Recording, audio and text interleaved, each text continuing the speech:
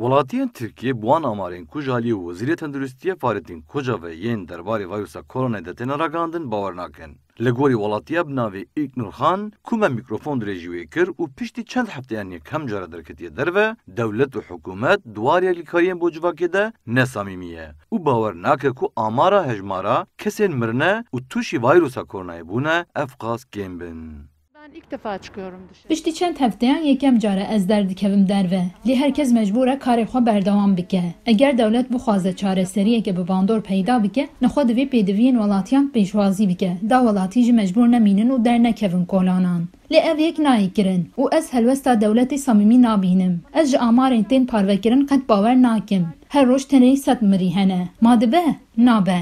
O ilk sokağa çıkma yasağının etkilerini henüz görmedik bence. Welatiyê rahînerê jiyanê Erîm Ergun jî amaran rastaqîne nabîne, şikên wî hene. Lê hişyarî û duwarê bergiriyan de bi boçûna wî desthilat peyvira xwe bicihtîne. Lê ji ber ku civak nexwedî perwerdeyeke têkûz e û kêm xwedî çanda guhdayînê ye, hişyariyan li ber çav nagire û jiyana xwe dixebin rîskeke mezin. Ergun li ser çanda civakên perwerdekirî ji Japonyayê mînakekê dide û wiha dibêje.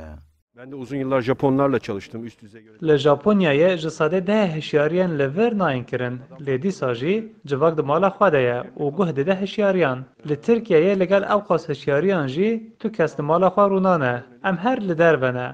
Em wek civak wisa difikirin ku tiştek bi serê me nayê. O yüzden uyarılar fazlasıyla... Li beşek ji civakê, partiyên siyasiyên muxalefetê, dam û dezgehên mafên mirovan û yekîtiya Jûreyê bijîşkên Tirkiyê jî di heman baweriyê de ye ku hikûmet amarên rastaqîne ranagihîne. Li gorî Jûrê û pisporan, Wezareta Tenduristiyê bi tenê amarên kesên ku testên wan pozîtîv encam dane radgihîne. Lê divê ên ku testê wan negatif encam dane û pişkên nexweşînê li ser wan peyda bûne jî werin ragihandin. Da ku amareke rastaqîne derkeve holê. Azat Altun, Kurdistan 24, İstanbul.